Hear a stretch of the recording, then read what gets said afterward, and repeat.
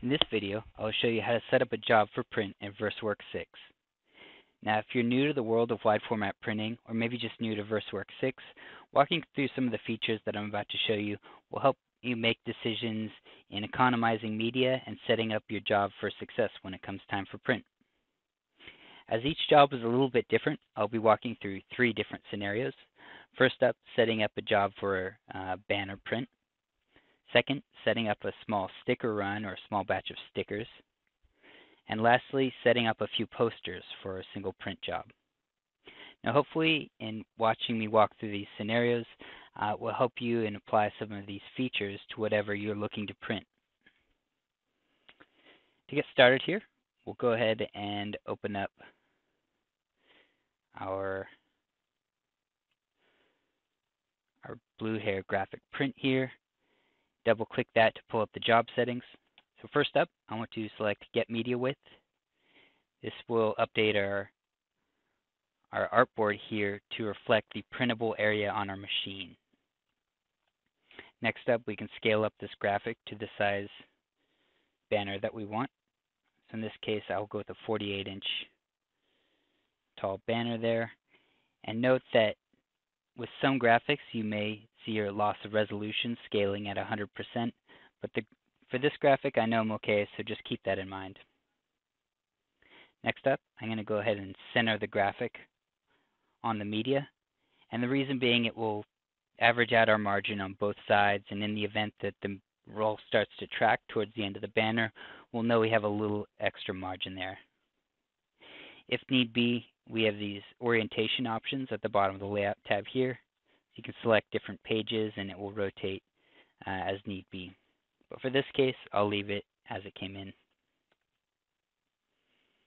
Alright, jumping down to the Quality tab, I'm going to select the media type. So for this one, remember we're setting up a banner.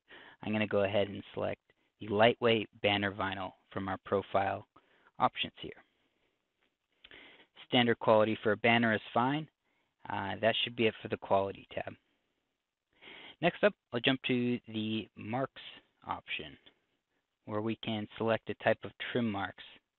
What these will do is print a reticle of sorts around each corner of the graphic and can help us give us some guidelines for when we manually trim this out after print. For this graphic, we have a clean line of color around the graphic, but suppose we add some white space, kind of creep into edges of the material. These trim marks will help us define that line, and it's just a good measure in setting up a banner. There are a number of different tool options here, but again, looking to keep this simple, so I'm going to click OK. And this job is effectively ready for print. Now at this point, we can rip the file to prepare it for print, or simply select Print and it will rip and release to the printer.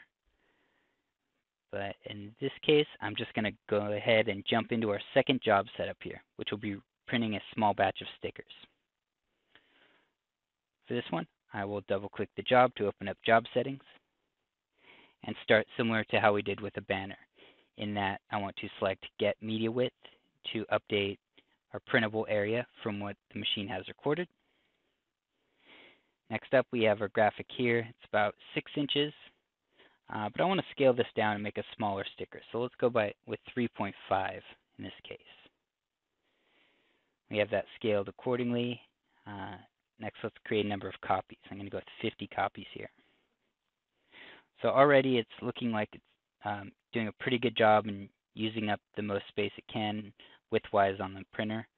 The only thing I'm going to change is to fill the rest of the row. So we'll add 6 more copies. And the reason being, it's not going to take any more time to print really. The extra amount of ink is negligible, and this would otherwise be wasted space. So at least within this run, we can get a few extra stickers out in case something happens during trimming. Note that our cut lines are visible here. This is a good sign, another thing that you want to check before sending a job to the printer. So that looks good. I'll click OK, and that completes our simple sticker setup. Next up, I'm going to go ahead and jump to this umbrellas poster and configure this in a way that we would like to print. So, okay, jump to the Layout tab. We have our poster here. I'm going to start the same way as the last ones. Get the media width from the printer. You can scale this accordingly. In this case, 24 inches wide is perfect, 24 by 32. So all I'm going to go ahead and do is rotate this if need be and create 4 copies. So far, so good. Similar to how we did with the banner, I want to center this on the roll and jump to our marks and ensure some sort of trim mark is added here. Again, this step is not necessary, but it's just a nice thing to add if we have the extra space on the roll to give ourselves a little room for trim work. All right, I'm going to click OK. All right, so there you have it, 3 simple different job scenarios that can help you get set up moving forward with your printing. Hopefully walking through the layout, quality, and marks tab will give you a few options that you have in laying out your print, economizing media, and getting off on the right foot with your Roland.